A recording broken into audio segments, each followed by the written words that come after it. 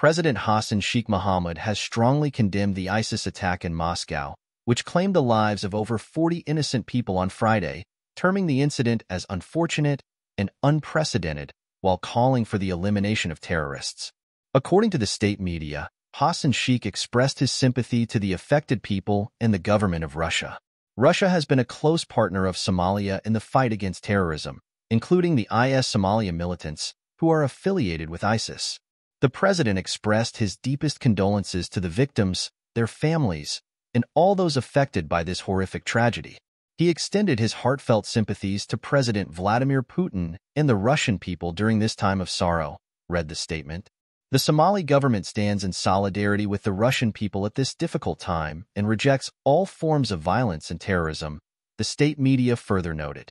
Gunmen who opened fire at a Moscow concert hall killed more than 60 people and wounded over 100 while sparking an inferno, authorities said Saturday, with the Islamic State group claiming responsibility, AFP reports.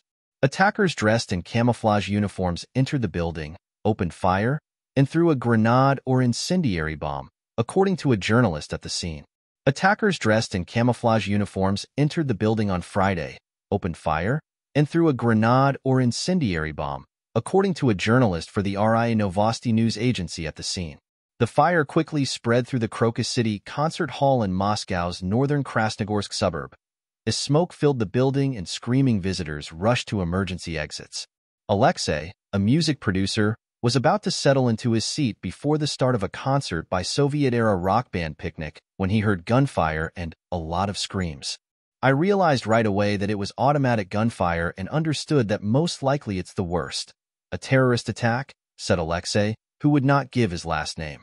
As people ran towards emergency exits, there was a terrible crush, with concert-goers climbing on one another's heads to get out, he added.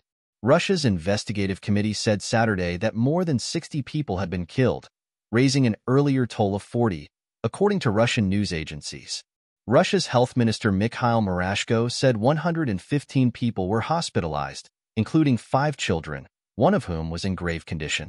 Of the 110 adult patients, 60 were in serious condition.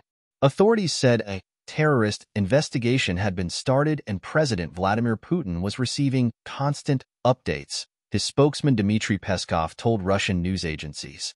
The Islamic State militants have been fighting across the world, with Somalia being one of the victims.